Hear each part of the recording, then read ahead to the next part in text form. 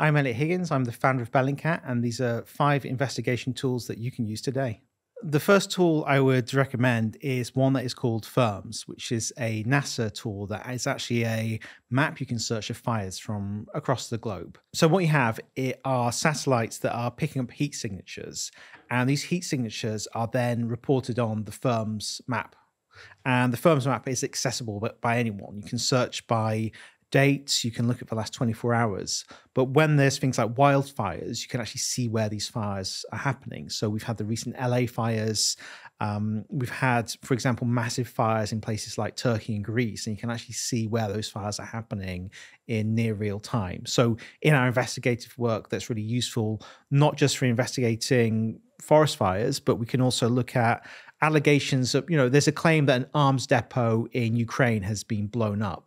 You can actually see the heat signatures from that on this system. So it's a very useful tool for a range of investigations. It can be very useful, like if you're living in somewhere where there's wildfires, how close is that to your property? You can examine that. You can actually see the movement of these fires over time as well. There is an interesting one which you've shared, which is called EPIEOS. The EPIEOS system, EPIEOS, is a really useful system for looking at lots of publicly available data in one place.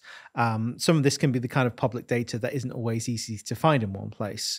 So if you've got a phone number, an email, you can actually use that to search for related social media accounts, for example, or email accounts that are related to the same person. So if you get a bit of information about someone, you can pull it in there, and it's basically a search engine for all the information that might be available about them online. And that can be hugely, hugely valuable for investigations. If you want to creep yourself out, you can look yourself up as well and see what kind of information that people can find out about you.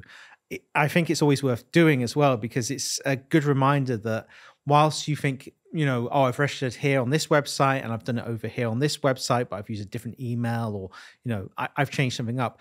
Actually, that stuff can still be linked together. So it's really, really worth having a look there to see actually how connected your information is on the internet, because you might not realize how much is public about you. That is quite scary. How hard is it actually to raise your digital footprint? If you've spent a lot of time on the internet over the years, you will find it very, very hard to remove information about yourself, because even if you delete online accounts, you will have, for example, data breaches where your email address, your passwords could be part of a data breach somewhere. That is why it's important not to use the same password on multiple websites.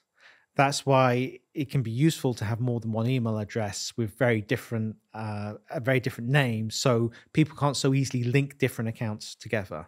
I, for example, have different types of email accounts for the different kinds of websites that I'm registering to. So I keep my kind of supermarket account separate from my banking account. So if information is leaked from one, it can't have an impact from the other. Unless someone has spent really very little time on the internet, it's very hard not to have some form of digital footprint online. Now, there are people who are very just private. They don't post much online, so they're fine. But even relatively obscure people can leave a digital footprint that they might have no idea could be discovered in the long term. So we had an online investigation once that was about someone who'd been sending harassing messages to a young woman, but he had been using a online handle for that harassment that we could actually discover was linked to YouTube accounts, because we could use this system to look up that online handle. When we found his YouTube account, he had been streaming videos from games he was playing, and the name of his character in those videos was different from the name he was using online, and that was then linked to Facebook accounts that were then linked to the real person. So we do the Flightradar. Can you tell us more about it? So you have websites like Flightradar 24 that allow you to track flight traffic. Lots of people probably already use that, because you can track the commercial flights, see when your family members are going to land at the airport, if flights have been delayed. It's a useful tool for that. But investigations, you can also use it for other things as well. When we're looking at the movements of individuals, for example, if they post on Instagram, they're getting on a plane somewhere, and that plane's you can see the tail number, for example, you can figure out where that flight went to, even if they don't tell you explicitly. You can use it to verify that someone must have been in a certain location or could have reached a certain location in a certain period of time. Prove that the evidence they're providing through their social media accounts of what they're doing and what they're trying to show the public is actually accurate, because sometimes you do have people who claim to be in one place and are actually in another. We have the example of the guy who was tracking Elon Musk's private jet flights, which resulted in Elon Musk shutting his Twitter account down. So you'll have commercial aircraft, cargo flights, small private aircraft as well. There was an investigation where I was tracking one notorious UK political leader using the private flights he was taking from small airports, because he had a little private plane he was taking from place to place, and they were always small airports, so it made it easy to track him. There might be negotiations that are going on between countries, so you can sometimes see, a Russian aircraft that is used by the president flying to somewhere like Saudi Arabia, and then you see maybe a plane from Ukraine that's used by the government flying there, and you think, oh, actually, maybe this is something that is actually newsworthy. It could be a start of a peace-related meeting. So you can sometimes get it in a kind of newsy sense to get an advantage on your competitors by watching this stuff carefully. You can also, when there's been air disasters, actually use it to track the final moments of aircraft. So when we were looking at the shooting down of PS 752 in Iran, that was claimed to have been shot down by an air defense missile system. And there's a video that was published online that showed, it was filmed at night, and it showed a light in the sky, which was the aircraft, and then a light shooting towards it, and then a flash, and a few seconds later, the sound of an explosion. Now, we didn't know if that was real or not. So what we did is we geolocated the video, and we could show that it was filmed in a direction pointed towards the flight path of the aircraft, because that flight path was actually on Flightradar 24. And then we could actually show that the amount of time it took between the flash and the noise, we could show that to actually measure the distance. That moment when there was confusion about exactly what happened and claims and counterclaims, that was the first solid evidence we had saying, yes, this was a missile strike on the aircraft. So marinetraffic.com is a website that allows you to track marine traffic. Vessels have a signaling device that can be picked up by satellites and other receivers. That is then streamed live on the internet. And you can see thousands and thousands of vessels from across the entire world in real time. In the work of Bellingcat, we've been using that for various things that has included tracking the smuggling of grain, arms transfers, the blocking of various transport routes, the Suez Canal, for example. But all of this information is publicly available in real time for you to take a look at. With the tracking of vessels, what happens sometimes is those transponders that are used to show their position are turned off.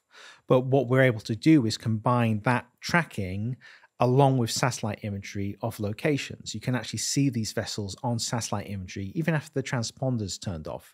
So if you have a rough idea which way they were going, you can spot them. Most recently, we've done that in an investigation into an oil spill off the coast of Trinidad and Tobago, where members of our Discord server first identified where the ship could be using marine traffic websites, and then we were able to help them with satellite imagery we could provide to show them the route when the transponder was turned off. How do you think regular people could use that? Well, the marine traffic stuff can be quite interesting when there's weather events, for example. Seeing if routes are blocked. If you're someone who takes a lot of ferries, like I occasionally do, it's very useful to see if there's any held up traffic. You can also see the shipping vessels that get trapped behind the large blockages that the Suez Canal has occasionally, and wonder where your PlayStation 5 is. It's probably on the back of one of those vessels. So why do we have to have this public data? This information is used by commercial companies, for example, for tracking the routes of various vessels. It can also be used by people who are tracking things like sanctions to see where various vessels are. One of the things we could do in our early investigation into the Trinidad and Tobago oil spill is actually track the vessel responsible, and that actually resulted in that vessel being seized by the authorities because of its involvement in an oil spill. Wow.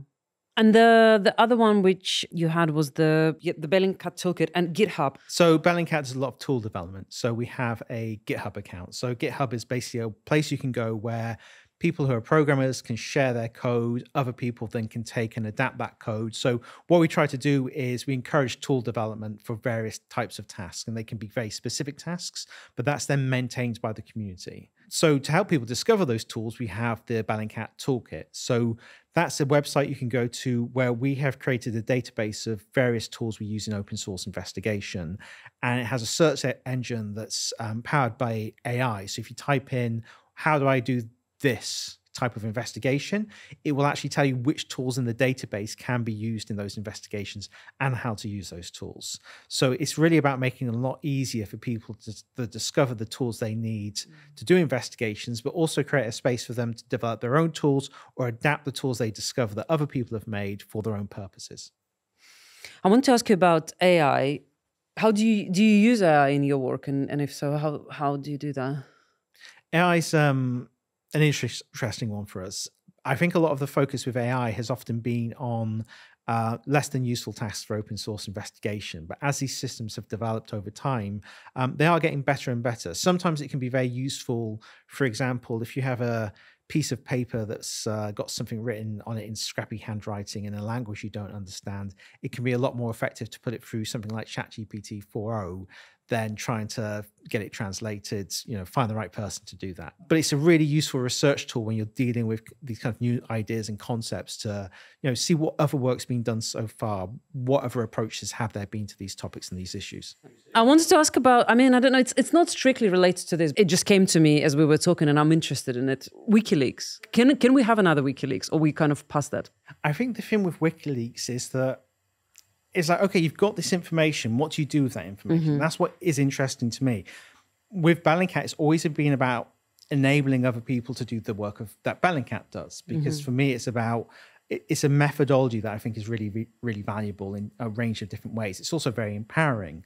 I think with WikiLeaks, though, that was more about getting information out there so other people would then do something with that information. That came through kind of more traditional partnerships with media organizations, like they did with The Guardian, for example, when I think that is more reflected of how the kind of information model was in the 2000s rather than how it is now, which I think has changed significantly. And that creates opportunities. There are other organizations now like DDoS Secrets that still publish leaked data. But I think what we need are organizations, networks who can actually take that data and use it. Even for me, there was DDoS Secrets actually got the emails of the lawyers who represented Yevgeny Prigozhin when he sued me. And I didn't realize that until some other journalists came across that by chance, that they were talking about me in these emails. And it was actually quite useful information for my court case. It was a kind of missed opportunity for WikiLeaks, I think, that they didn't evolve. But then I think they had other issues that they were dealing with.